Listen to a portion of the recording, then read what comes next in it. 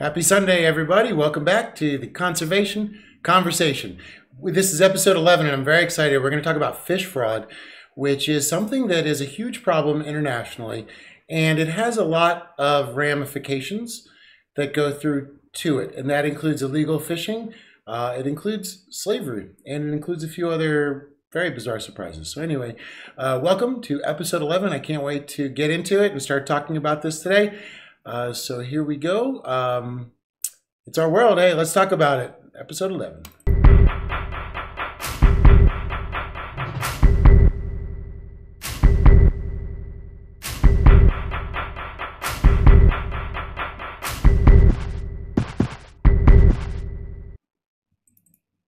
All right, here we are. Welcome back. Let's see. Let's get everything adjusted there. Hello, Andrea. That's fantastic. Andrea is in from Romania. And Michelle. Hey, Michelle from Florida. Nice to see you on here today. It's great to have everybody here. I'm very excited. This is a very exciting episode for me, and it's also a very personal episode for me. We're going to show some of the videos of some of the experiences that I've had around the world dealing with fighting against illegal fishing. Hey, Tanya. Good to see you. Hi, Carrie. Another amazing water activist. It's so nice, this family that we've developed here at the Conservation Conversation, because it's exactly what we need. And here we have it, an amazing international conversation starting up. So what I wanted to talk today about is the concept of reframing our point of reference. And it comes from a very simple idea. So what I wanted to do was actually start today, before we get into fishing, to start with a quote from Malatesta, who says basically that if a man is, now this is an Italian translation, so it's not exact, but if a man is raised from birth with shackles around his legs, he will think the shackles gave him the ability to walk and will fight to the death anyone that tries to remove them. So this idea is that concepts define us. Now, one of these concepts that we've learned over time has really changed is the idea that the ocean is limitless, it's boundless, and it's our resource. Now, when we're going to talk about fishing today, I want to make it very clear, I personally don't eat fish. Hey, Camilla from the UK. I don't eat fish. I don't go fishing, but I'm not talking here about local fishermen or people that go down to the lake, or even commercial fishermen in the sense of commercial fishing boats. What I'm talking about here is the fishing industry. It's a worldwide commerce. And it's sad because it's actually treated as a commodity when in fact it's our resource. Hey, I'm glad to see Bruce joining us and Vicky. I'm glad you guys are here today. This is going to be a really amazing episode. And I don't know if anybody out there eats fish, but what we're going to talk about today is fish fraud. Now, it's very, very difficult. And the reason that I wanted to show you all this is it's such a huge industry, but 120 billion fish are killed in commercial farms, and that is what they call aquaculture. 2.7 trillion are caught in the wild. Now, over 87% of our fisheries have collapsed. And these collapses of fisheries have led industries to not change the fish they offer, but simply lie about the fish they're offering to us to ensure their sales stay okay. Now, today I found it fascinating. There's more than 90% of the seafood consumed in the U.S. is imported, which is a really wild if you think about it, because we have water everywhere. But we're going to get into that, actually. There was a recent report that was released that shows the level of fish fraud that Oceana just published. We're going to get into it here in a few minutes. But imagine that. 90% of the seafood consumed in the U.S. is imported. Less than 1% is inspected for fraud. So this means that 90% of the options you have as a fish eater, 1% of those have been inspected for fraud. Now, fish fraud might not sound like a very dangerous thing, but we're going to get into some aspects of it, from your health to ramifications around the world, and how it's an industry that really needs to find a way to be curtailed. Hey, Corley, nice to see you here. Hey, Corley, also I wanted to see how everything's been going. I know that you've actually switched over recently to eating a little bit more vegan style, and I wanted to see how you were feeling. And hey, anyway, anybody out there that has made that adjustment to try and eat vegan, please do this out. Now, so here we're gonna talk about these things. We're gonna talk about, as our quote said, you know, if you're raised in shackles, you'll think the shackles give you the ability to walk. Now, the reason that I bring this up is that we have multiple generations right now that are dealing with the environment as it is. Now, the generations may argue about what's happened, but one thing I wanted to share with everybody is I had to get a biopsy the other day. Now, all my friends here know that I've been battling cancer since 2005, and it caused me to change my diet. I just had to have a biopsy because my tumor's been growing back. And here's the thing about that is my cancer gave me the ability to go out and investigate the world because they can't figure out what my cancer is.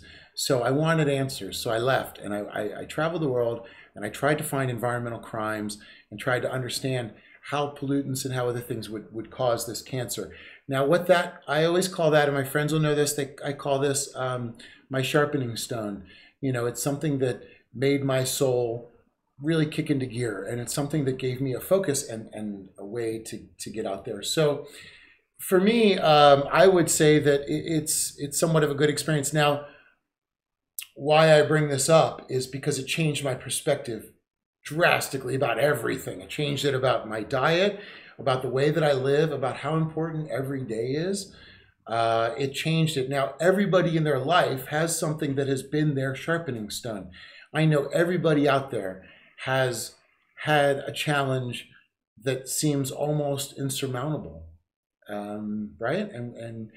But the thing is I know from talking to all these names I see out there that all of you have done the same thing that I've done, which is you've taken that thing and you've turned it into a positive energy that pushes your life forward.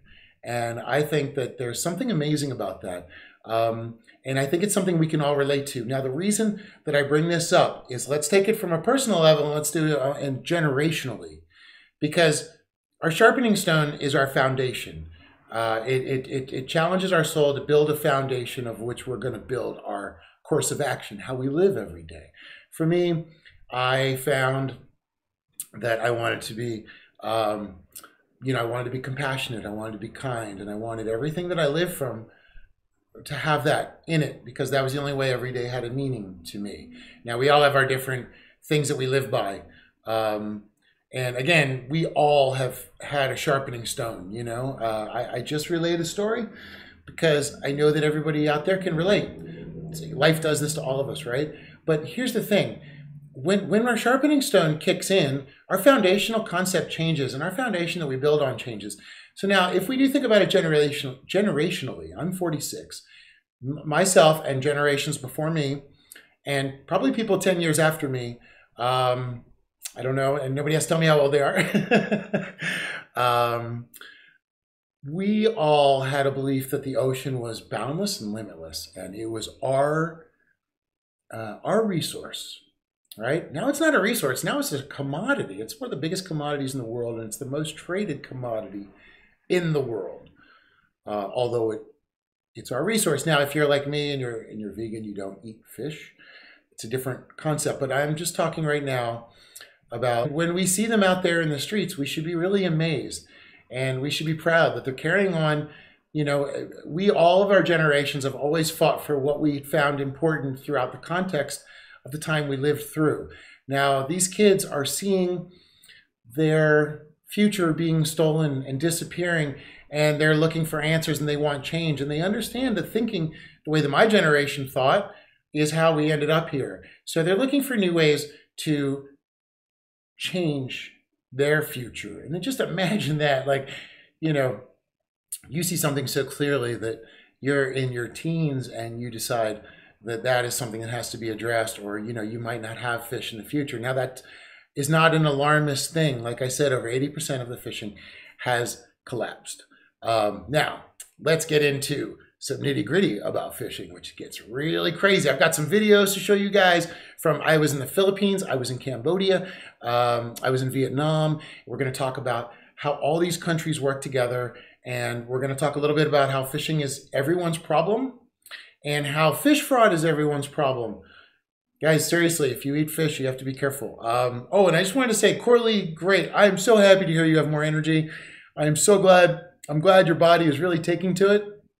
I would like to share with everybody. I just had my blood panel done, and everything is perfect level. I have no issues with B12, iron, any of the things that people tend to ask me, like, you know, do you get enough protein? Do you get enough iron? Do you get enough B12? The answer is, for my body, eating whole foods and occasionally some junk vegan food that I like to heat up seems to be okay for my body. So you don't need, the argument that I need meat to survive is not for me, not for my body. Now, of course, obviously I'm not a dietitian and I'm not a doctor, so I can't speak in that level, but I just wanted to share with everybody that's what's up. And I was very happy about that, because you never know, right? I just said to her, listen, I eat vegan and I'd like for you to test everything just to make sure I'm okay. Everything's good. So, Coralie, it's awesome. I think it's so awesome. Michelle, thank you. Tanya is vegan 2 years. Fantastic, Tanya. Tanya, I'm curious, did you go vegan for health or for moral reasons, or was it sort of a combination of the two? It's always interesting because vegans all have different stories. Yeah, I'm always curious about that. Joanna, hi, later on YouTube. Okay, no worries, Joanna. You're always nice to see you on here. You're always such a big activist, and I appreciate you being on the show with us. It means a lot.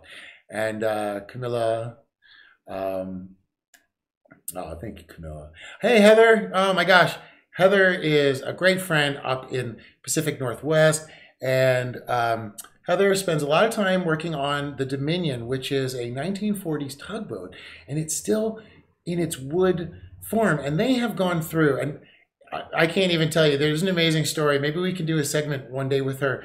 But there's a family connection, and she has, together with Captain Dave, brought this boat back to life, and it's an open museum. It's the coolest thing in the world. When I was living up Pacific Northwest on the Modoc for a little bit, as we were starting to refit it for anti-fishing campaigns, that was something that we found. So hi, Heather. Heather, if you can put the link on, I can't type it while my podcast is running, but if not, guys, I am going to put a link down so you can go check out Heather's work, because that's important. You know, keeping roots with our understanding. And what's amazing about the wood boats is I'm going to show you guys a boat yard where they make trawlers, and they're all made out of wood. It's amazing. It's an art form, yet it's the most destructive form of fishing. So anyway, let's get back to what we were checking out. Let's check this out. So we talked about the fish kill numbers. We talked about the fact that there was over 2.7 trillion fish being caught, which means that, you know, I mean, we're going to run out soon, right? I mean, there's no way. And with a collapse of over 80%, what's happening is a lot of these countries are now going to other countries to get their fish. So this is what we found, and I'm going to show this to you guys here in a quick second. But what happens is, as fisheries collapse, countries go to other countries to take fish. So which country exports the most seafood? Now, this is fascinating. China has the largest catch in seafood. Now, China is very aggressive in the way that they run things in the South China Seas. And I'm going to share with you guys video here in just a few minutes of some of the South China Seas stuff that I saw when I was out there. Norway, 8.8 billion. Vietnam, we're going to go to Vietnam. We're going to go look at their boats and their trawlers and talk a little bit about what's happening there. USA, now, how crazy is that we have a commercial fishing industry and we are exporting $5.1 billion in seafood? Anyway, India and Canada. So there we go. Now, what I wanted to do is, and again, I just wanted to say, I'm not talking about local fishermen. This is me on a local fishing boat in Cambodia. And these guys they work really hard. You know, I might not agree on a personal level with fishing or eating fish. But here's where it changes. These are small villages. And I'm going to show this to you guys because here's the problem is that this fishing industry keeps these people poor. And it's a big industry. And when we start to talk about conservation, people always say, what about the fishermen? But I want to show you that these fishermen are struggling to survive. And it's not really helping anybody. All right, so anyway. Hey, everybody, just want to say hi, get a voice again. So we are now going to go, there's an amazing new report that was just released by, so anyway, let's go check this. And here we go. So this is the Oceania study, okay? Now they just went in and tested everything with DNA. And there are actually fish testing DNA stations all around. And they're doing this, and we're going to get into this further when we start getting into the extinction of the pink dolphin, which is coming up next too. So I'm so excited everybody's here today. This is a very action-packed day. There's a lot to talk about. So here we go. Let's start right now up at where Seattle, Washington, right where Heather is, Dominion Tug. Only 20% mislabeled, not bad. Oregon, Portland, 20%, really not too bad.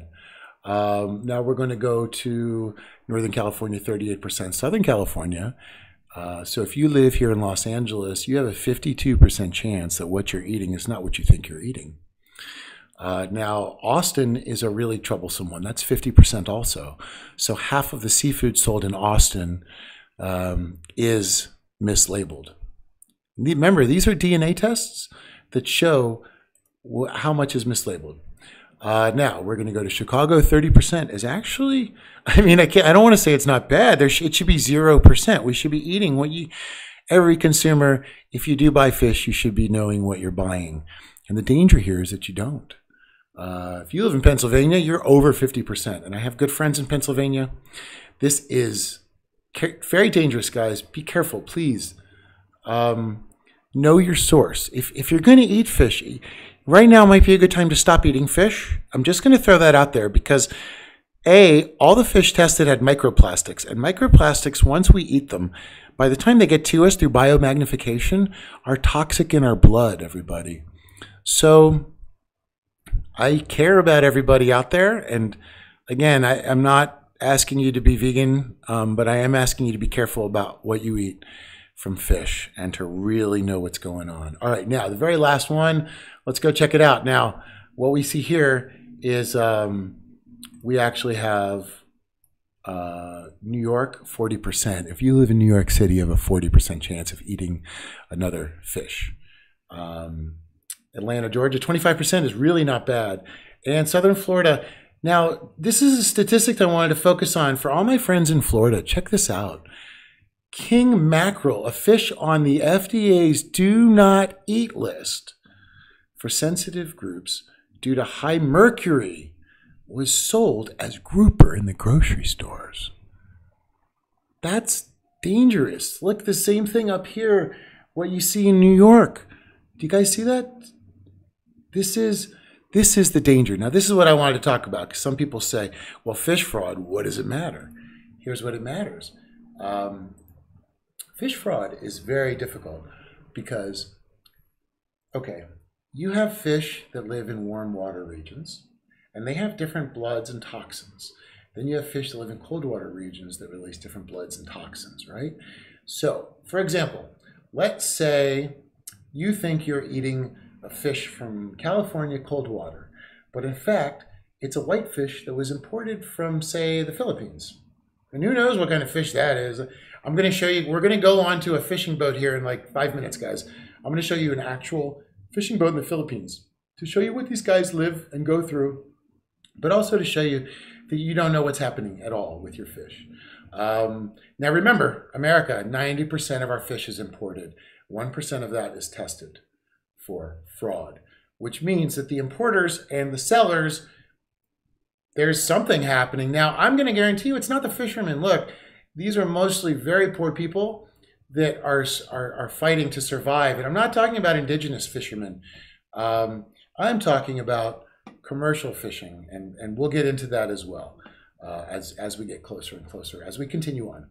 But anyway, this is something you guys really need to be careful. I'm going to put the link to this report on this podcast. So when you're done, please come back And please click on that link and please look where you live. Look at what fish is happening there. Google fish fraud with your zip code. They'll list restaurants for you. There is an endless amount of information out there, and everybody please be careful. Okay, guys, because here's the thing, is if you are getting a warm water fish and you live in a cold water area, often the toxins can cause neuroses, neurotoxins, and sometimes death. And there have been deaths attributed to fish fraud. So everybody be careful, okay?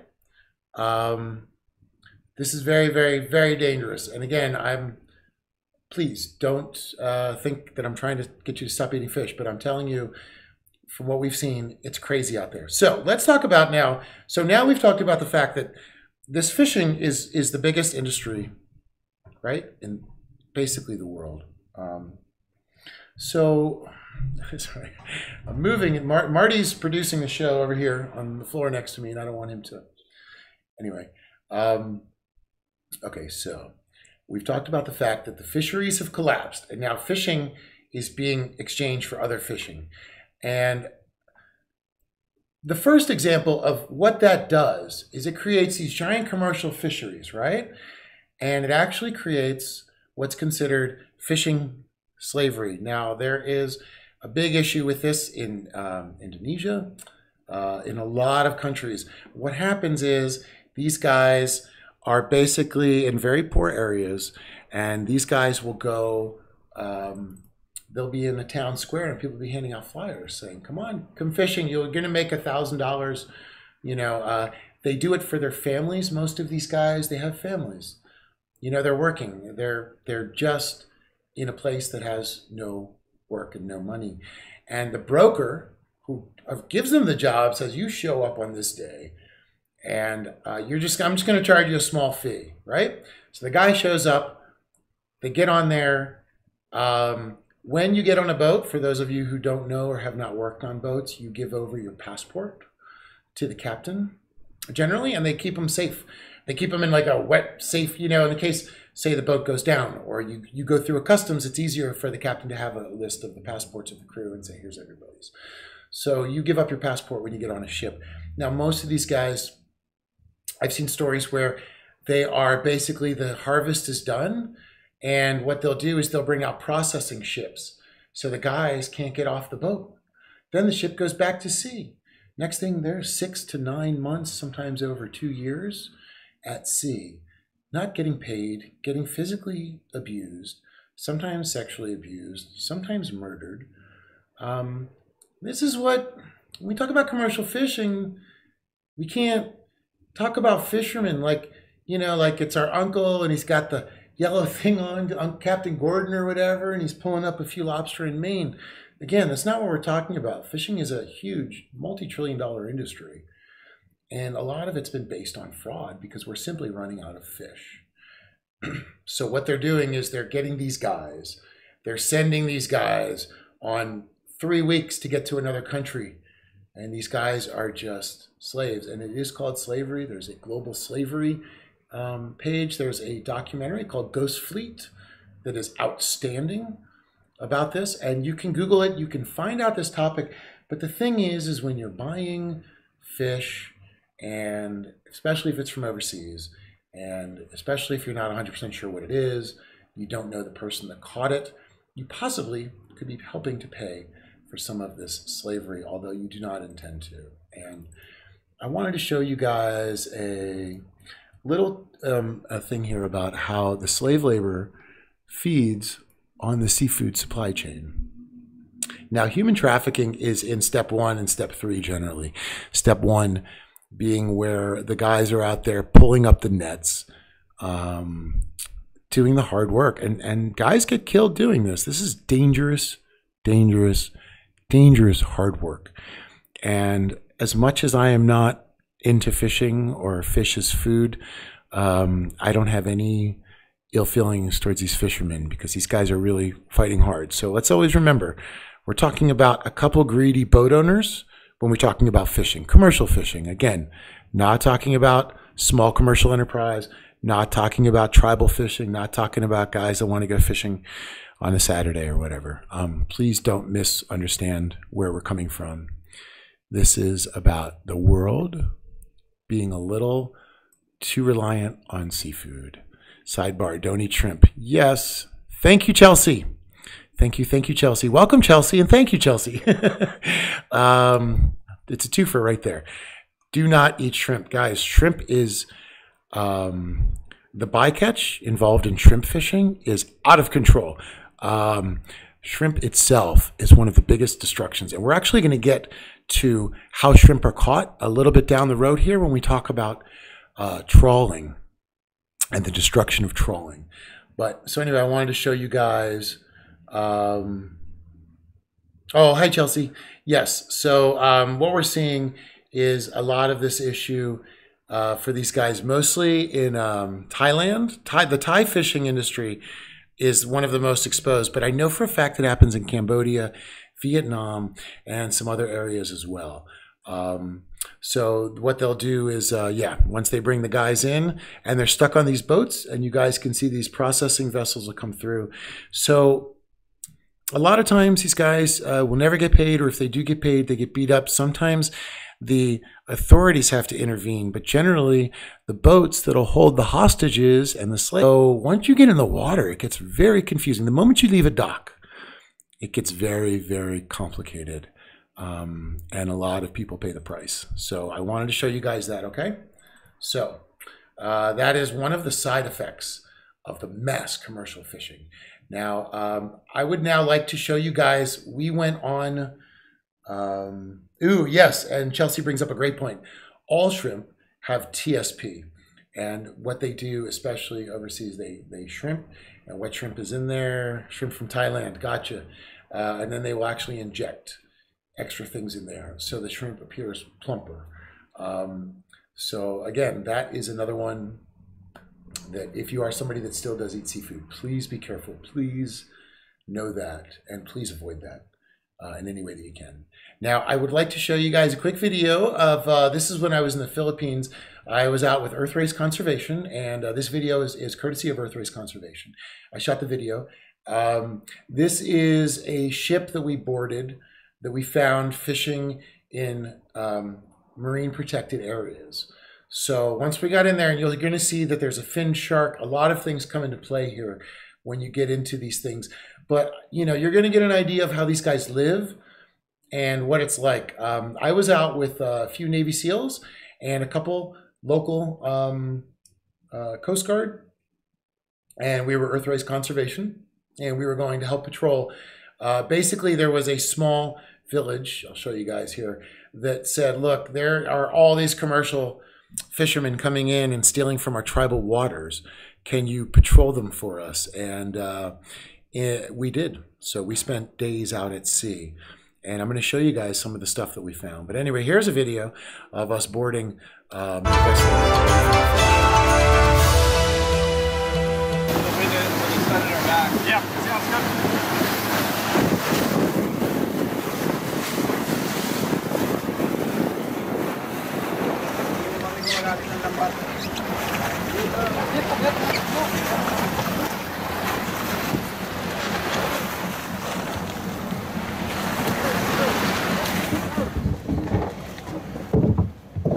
Straight out of waterwork.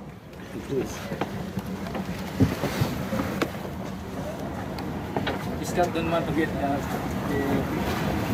Mamatangga sa bawah.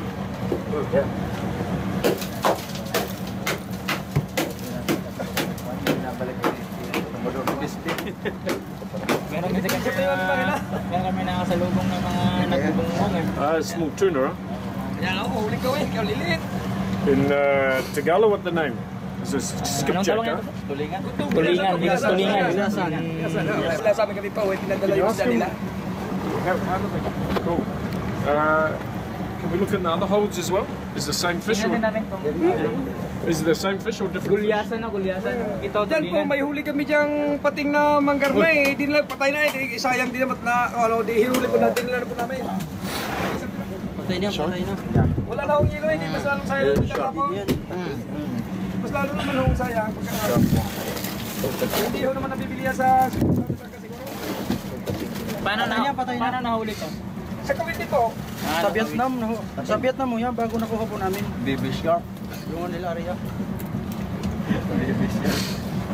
What's the name? Yan, palit ko naman yan. Yeah, pwede yan. Yun yung tinulong namin kasi tatapon naman. This is a small shark. Sayang yung tatapon naman. Huli ng Vietnam. Yeah, huli ng Vietnam. Huli ng Vietnam bago. Ginawa namin yung Vietnam. Pinatak namin. Marami yung kasi lumayan dyan. Ask him, does he see many Vietnamese boats? Ilang Vietnamese boat na nakita niyo? May kita. May kita mo yun dyan. More than 100 Vietnamese boats. Okay, so that's the video I wanted to share with you guys. That's how those guys live on these boats. And again, they are the low-hanging fruit. You know, they're not the ones that we need to be thinking about.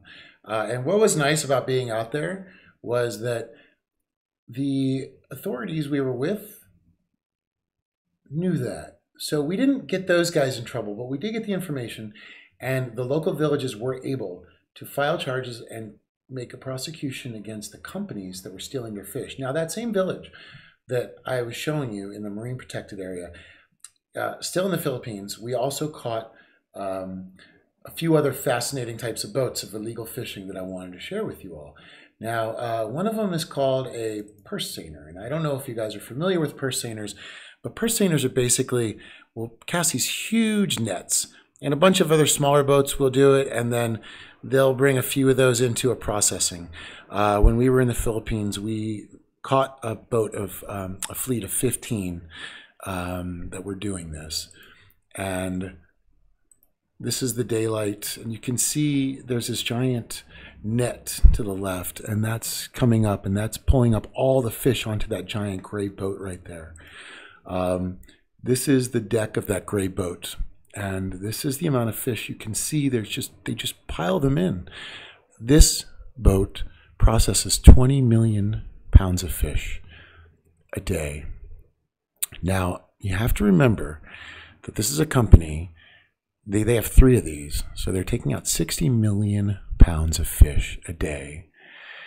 And the local villagers you were just looking at, that was a town meeting of all the villagers. There's like 100 people in that village.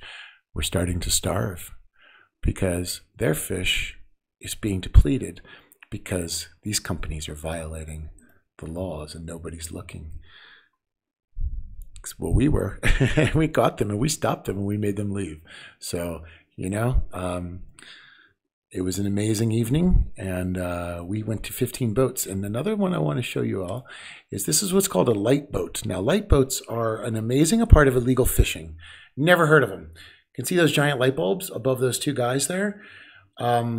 These are illegal. They're illegal to use in fishing, but the law says as long as there's no fishing on the boat with the lights, it's legal, right? So we went and checked out a bunch of these light boats, and there is no fish on the light boats. There's no fishing allowed on the light boats.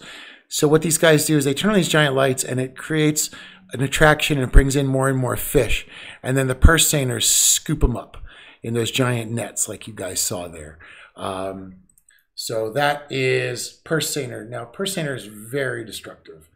Not as destructive as some of the others. But we're going to now get into a muraami, which is another form of very destructive fishing. Now, remember, this worldwide appetite for fish is leading this trail. And let's say Chelsea, but the thing is like, even if, and Chelsea, I do agree that local is the best way to be. At the same time, all the local fish that's been checked has all had microplastics. So that's another issue that we're even looking at. But there's no easy solution, huh? I mean, this is something we're all facing. Camilla says, please, let's all stop consuming fish. This is unforgivable. We are killing our oceans. You know, I agree, Camilla. What I saw was dead zone after dead zone after dead zone, all through the South China Seas. And now I'd like to share with you guys what's called muraami. Now, muraami is where a bunch of guys jump off the boat and they have hookahs.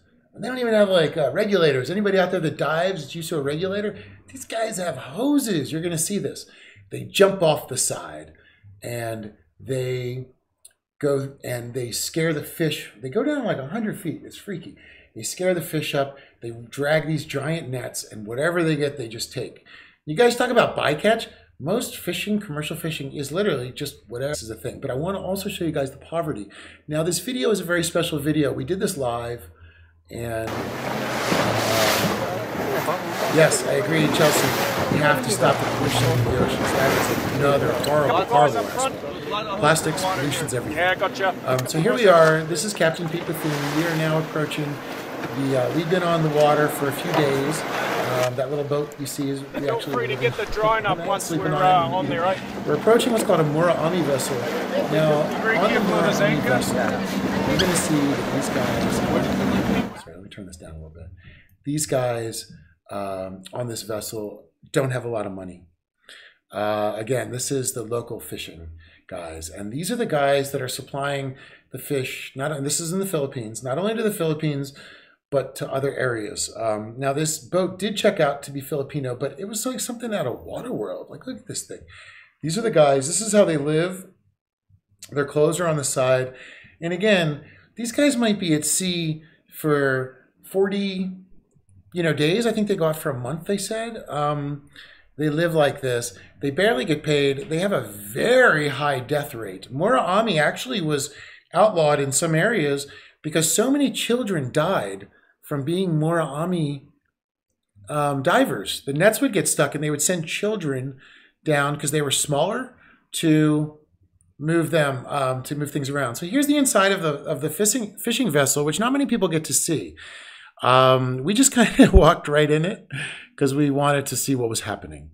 And we wanted to see what was going on. So as we were going through, this is going to be pretty crazy. Now, actually, Chelsea, I have to say, China and Japan are not the worst in the far as pollution goes. When it comes to corporate pollution, the North America actually has the most amount between Canada and then all of our South American, well, I guess all the American continents. South America has so much industry in North America. Now, as far as plastics go, there are some Asian countries that are far higher by volume, but they are mostly because we ship all of our plastics over there.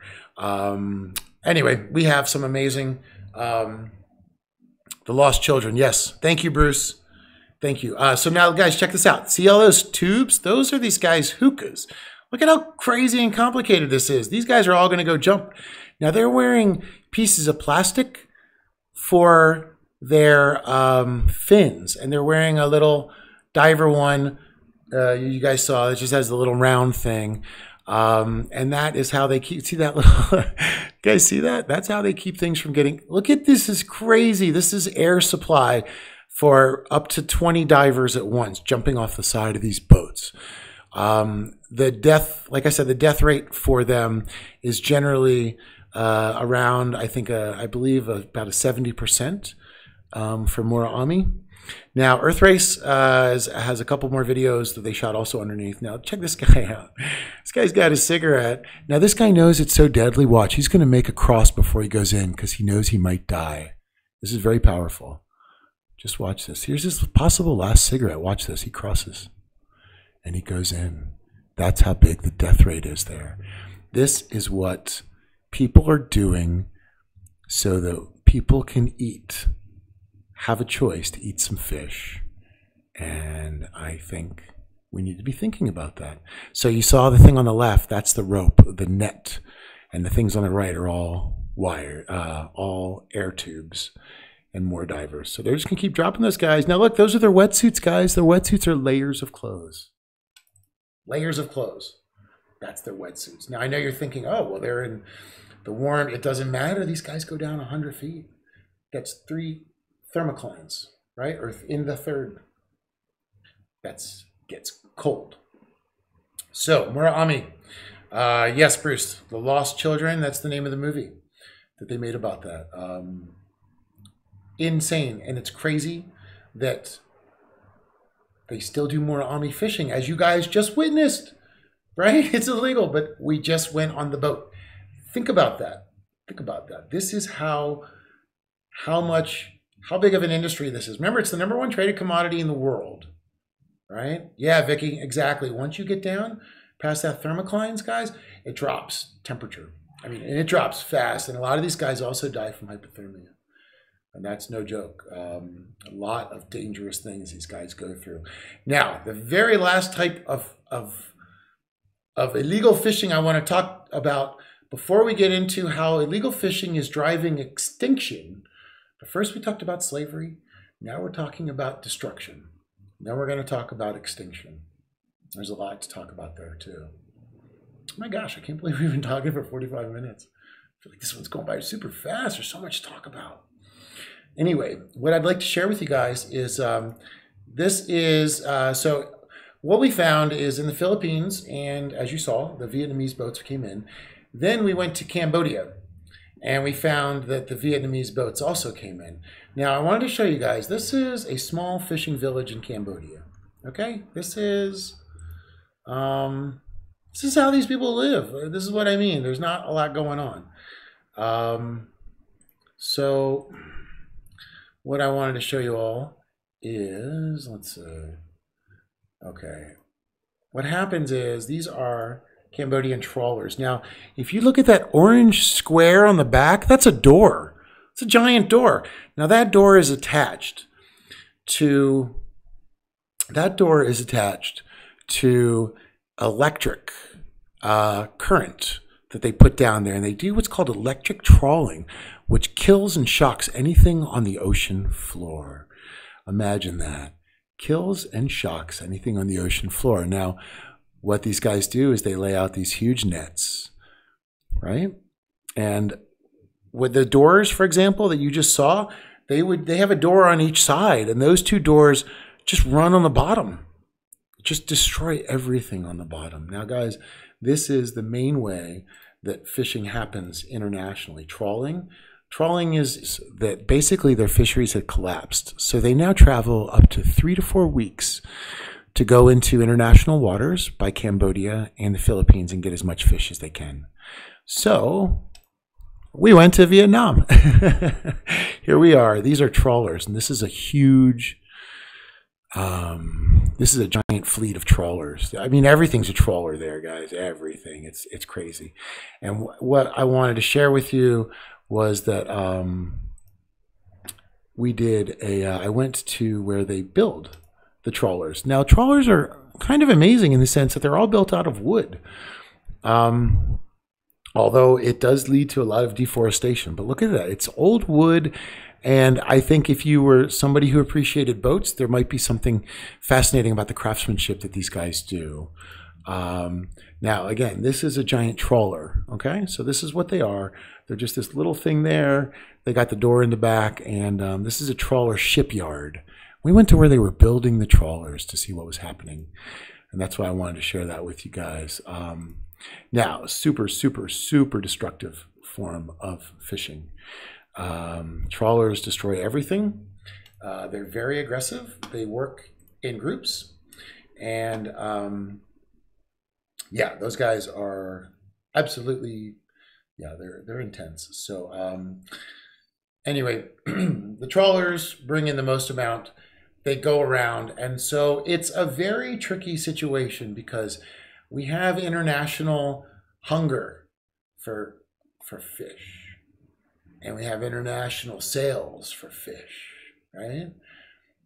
And we don't have any enforcement in between. I mean, when we were in parts of the Philippines, the Coast Guard would have one boat, and that one boat had a hole on it, and that one boat was in the boat yard getting worked on. Linda, this is appalling. Ignorance is not bliss. Now I can't unhear this. I have to be proactive. Yes, Linda, I love that approach, and it's true. And listen, remember, if you're eating fish, remember that all fish tested had microplastics. And remember that microplastics are plastics that break down, and then they break down, okay, they go from big plastics down to teeny bits of plastic, and then little things eat them, right? Or basically little teeny amoebas become attached to them, and then another animal eats that, and then now they've ingested it. Then through a process called biomagnification, the toxicity of these plastics grows and grows and grows until it gets to our bloodstream. once we eat fish. And once we eat that, it goes in, and then we have blood poisoning. And it's led to a lot of things. Now, you have to think about it from a point of view of a legal standpoint. A lot of doctors and a lot of studies are not going to be given, even though it's important to us, because this is something that would make companies liable. And so we have to be aware of that. Yes, Taiji is also terrible. That is that's its own special hell. So microplastic water filter. Yeah, Chelsea, that's a great point. You can get a good microplastics water filter for your, let me see if I can find it on here real fast, for your washing machine, where tons of microplastics come out. Microplastic, let me see if I can put this up for you guys. So that is one way to be super proactive and to keep the plastics from going out there. Now, recently, I saw there was a whole bunch of people wanting to add plastic reefs into local waters, which I think is a terrible idea, because you have this issue of the plastics. So, no matter what, those are eventually going to become, microplastics. So anyway, I was trying to look for something. I couldn't find it. We're not going to worry about it right now. But I will put up a link later. Or Chelsea, if you have a good link for the one that you use, or but guys, they do sell them. And if you just they're like 100, 150 bucks. You put them on your washing machine, and it'll reduce tons of the microplastics, which is something that'd be very, very important. Yeah, plastic reefs. I just have an issue with that. When I was overseas, I saw reefs made out of bamboo and reefs made out of concrete, two materials that are fully organic and wouldn't add anything. And with the amount of microplastics already in the fish that's being eaten through biomagnification, I think the concept of adding any more plastic is a bad idea. We need to find a way to stop right now. We can reverse all this. Yes, I know, Chelsea, the idea was to clean the ocean. But it needs to be done through an organic material, because even if it's there to clean the ocean, those plastics will eventually chip and become microplastics. So yes, and radioactive fish is a whole other thing. And that's what I wanted to come to next, which is the danger to all of us through this environment. And one thing that I want to bring up is there's a very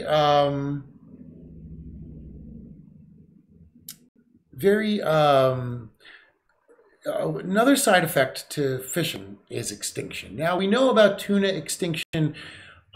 We've all heard about the economics of extinction, where when the fish become more valuable when there's less of them. But there are side effects. So we're now going to go to the Amazon, because the Amazon has a perfect example of what's happening. The Amazon is where, okay, so in Colombia, they have a special taste for catfish, right? Now, they have collapsed all their fisheries because they've all eaten all their catfish. So this opened up a spot in the Amazon in Peru.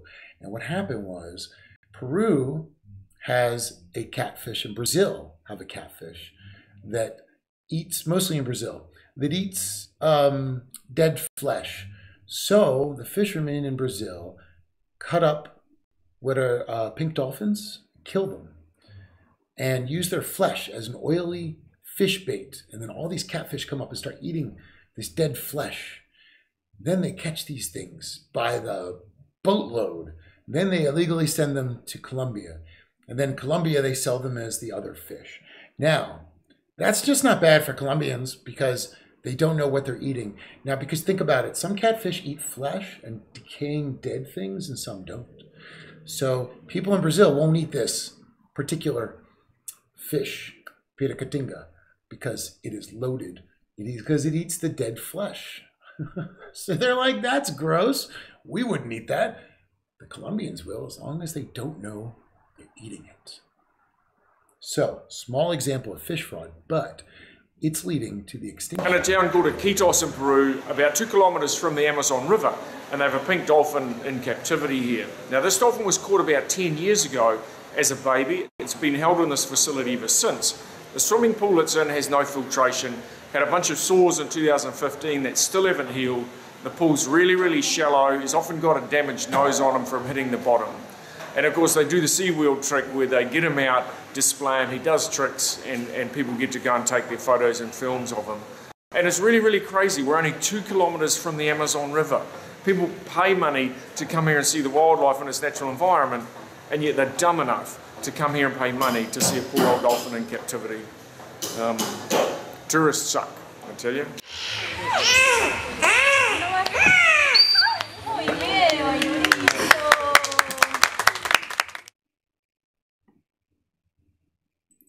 Okay, so the pink dolphin is endangered, and I had to put that sound in at the end because that's their cry. Now they're almost endangered. Now, I don't know if you all are familiar with the IUCN, what's called the Red List. And the Red List is an active categorying of populations according to scientific observation.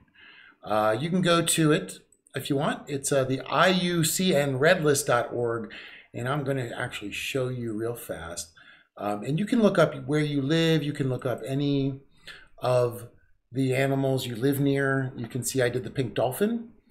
And it's critically endangered, right? And its number is disappearing.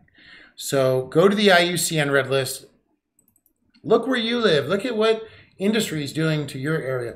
This is an example of how fish fraud is creating extinction. And I just wanted to make everybody aware of that, okay? Because it's, again, we try to localize the problems, but in a sense, we're all connected. And this fish fraud is international. Well, it's very international. So we need to think about what's happening. And that report, and Chelsea, I know you joined us after we talked about it. I'm going to be adding a link to the recent Oceania report that'll show you the types of fish and the fish fraud. Now, the most common fish, I believe, that the fish fraud happens in is cod, which I don't think really exists anymore. If you have like fish and chips, you're generally not eating cod, you're eating something else because the cod fisheries collapsed. Tuna is the other big mislabeled fish, and grouper, snapper. Sea turtles are suffering there. Oh, Chelsea, I've seen those terrible photos recently of what's happening with the turtles, and it's so sad. You know, Florida is under attack in so many levels between the nutrient pollutions, the microplastics, everything. But it's been amazing because, again, I always say this: Florida has some of the most difficult issues, but Florida also has some of the best activists I've ever seen. Which, speaking of which, guys, I'm very excited. We are going to have an upcoming Florida episode with Scott Wilson. So if anybody who lives in Florida will know he's an OG activist that is going to really help us understand the pesticides and the poisoning of the waters and the interconnectedness of the waters. Because that's what the other thing about the waters, we looked at the currents in a previous episode. They all connect. Camilla, boycott SeaWorld. Absolutely. Boycott all of those places. Yes, I agree. We need to get away from the idea that that's okay. We need to get away from the idea that animals can be our entertainment, that they are our resource. They're not our resource. There's that image we had before of ego, and it has man at the top of the diamond, and then eco, and it's a circle, and man in part of it, not even in the center of it. And we have to remember that, So today I really wanted to bring up a lot of things to show what's happening out there. Again, this international craving for fish is killing things. And now they're not taking care, because here's the thing. And again, I think people might get a little upset when I talk about this, but you having the option to buy fish at a supermarket is not as important as an indigenous tribe having access to fish, period. That's just the end of it. And we are losing that access, that private access, where these tribes at least respected nature, and they had a symbiotic relationship with nature. And what we found is that they don't have that always, anymore. So we lose touch of it. Remember, all of our fish comes in like plastic wrap thing, or it has a name to it. And most people don't know. Pink dolphin is even killed, smoked, and sold as a whitefish jerky in Peru. And we found some of that when we were out there. They smoke it, and it's illegal. But what they do is they put they'll smoke it on boats on the river. So they're not on land, so laws don't apply. It's a very tricky thing. There's always a loophole that allows things to go through. And those loopholes are where a lot of this exploitative stuff happens. You know, so again, if you don't eat fish, I know you probably never will. If you do, please be careful. Also remember that when you look at it, I learned this from my friend who's a biologist, that there's little, if there's ever little like dark spots, those are actually worms that are in there. So I guess just try not to eat those. Those are signs of unhealthy fish. I would say that until things get handled, please be careful. Be careful what you're eating, where you're eating it from. Remember, it's not that frame of reference we grew up with. The fish doesn't come from the ocean. It's not clean water. All the water is nasty. Everything has pollution in it. We are in a new crisis. We're seeing a climate issue happening. We are seeing food crisis happening. We are seeing food deserts happening, and we are killing all of our resource. And you know, it's not a good path that we're on. And so I just wanted people to understand that fish fraud is so prevalent in America, and illegal fishing is so prevalent around the world, and those two feed off each other. You know, so seriously, when you're out at the restaurant, just choose something else. Like if we don't allow them in, because you don't know what you're eating, you just don't know. So that's you know, something for everybody to think about. Please be careful. It's not what we think it is. The laws are not there to inspect. Remember, everybody, 90% of the seafood is imported, and 1% of that 90% is searched for accuracy. And out of that, they found, and then they went around and found that at least over half of everything was mislabeled, which can lead to neuropoisoning. It can lead to disease. It can lead to death. You know, even if a chef doesn't know the fish that they're cooking comes from the tropics, and they prepare it wrong, it can create a poisonous reaction in a lot of fish. So we have to remember there are many, many elements where our health is at stake. And yes, Coralie, vote with your wallets, exactly. Let them know what's acceptable and what is not. You know, and if you do eat fish, go support your local fishermen. But even then, I mean, they're obviously not going to lie about what they caught. They're struggling to make a living, but then you have to get into your second issue of what is mercury, what is microplastics, and how do you know what to do? So it's all very tricky. It's very complicated. For me, I just took the easy way out, I guess. I just don't eat it. But the biggest danger is that it's touted as a healthy alternative for us. And if we think about it, we all think that. When I used to eat meat, I definitely ate fish and rice. And it's being told as a very healthy alternative. You know, what we're seeing is it's not for a lot of us. So, you know, and again, I was on islands with 5 people, and I would never tell them to not eat fish, because that's all they had was fish and rice, you know? Andrea, yeah, it's crazy that usually fish is promoted as the first healthy choice. Exactly. That's true. That's true. They make you think, you know, but here's the thing. You're going to have beef. It's got chemicals, pesticides. You're going to have dairy. It's going to have pus and hormones.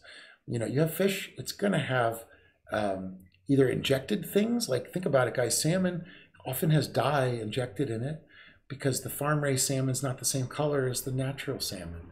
And the wild-caught salmon's almost depleting, and the bears are starving. You know, do we really need it that bad? The orcas are starving because we're eating wild-caught salmon. Who are we to do that? The orcas are dying. We all saw that orca die. There's a huge debate up there in Washington right now. I got to be part of it, but it's still playing out. But, you know, for us to have that choice is to take a choice away from an animal that's naturally supposed to be there. Now, you know, here's the thing, guys. We can fix it. We can fix it. We can change this. It's all changeable. We now know there's fish fraud. We have to work at demanding to know what's happening. We have to make these companies take accountability. And we have to say, listen, if they don't do all this, we're not going to buy anything until they do. You know, we don't want these guys becoming slaves on these ships for 2 years, not getting paid.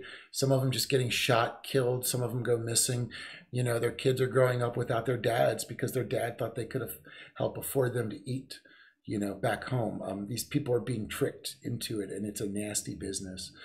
And, you know, it's not a big thing to support. So when people say, we're not supporting the fishermen, just think about those fishermen.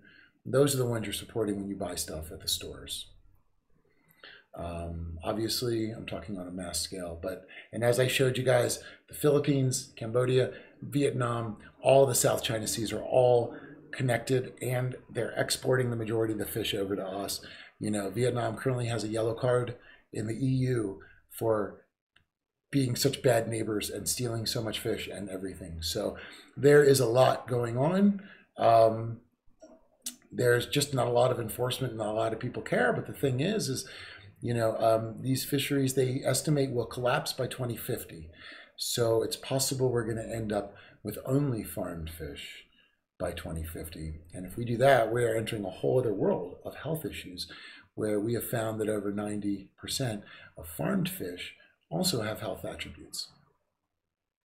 So, you know, it's important to stay educated. It's important to educate yourself. It's important to educate your friends.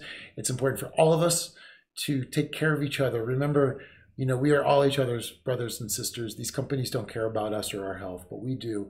We know what's happening. We need to talk to each other. We need to help each other. We need to promote each other. We need to encourage each other. And most importantly, I think working together, we have all made a huge impact this year, next year, and we're on a whole new energy level that's just pushing forward. So it's a very exciting time to be alive. Camilla says, let's stop the supply by reducing the demand. Exactly. Exactly. And, you know, Camilla, exactly. And I think the people that eat fish should demand to know what they're eating before they continue to eat it. And that is just asking the very minimum. So anyway, you know what, guys, we've hit our time. So I just wanted to thank everybody for being here today. There was a lot to talk about. There was a lot of amazing conversation today. You know, we went over a lot of the world. Guys, that's another aspect. Listen, when an endangered animal is found by fishermen, for example, the loophole internationally is they have to be taken to a zoo or a breeding ground, and those zoos then take over. So we've made it legal that they take all of the animals out and put them in these confines. I saw it in Peru. They had a thing where if there was an injured baby manatee or a pink dolphin, they went to a manatee rescue that was funded by the Dallas Zoo, and they would actually sell these manatees for slaughter to local tribes by getting paid and arranging the release of them. So remember, it's all connected, and it's all designed for somebody else to make money off the life of an animal, and that's not what we're here for. Thank you guys so much. I love having these conversations with you all, and I'm glad everybody's feeling happy, healthy, having a beautiful Sunday. And remember, it's our world. Let's talk about it. We can change it. Great to see you guys. I'll see you next week. Remember, next week we start up on Saturday. Saturdays. We're moving to Saturdays. I got a lot of requests from people asking about Saturdays. So I will see you all on Saturday. We have some exciting episodes coming up. All right, everybody. Great to see you again. See you soon.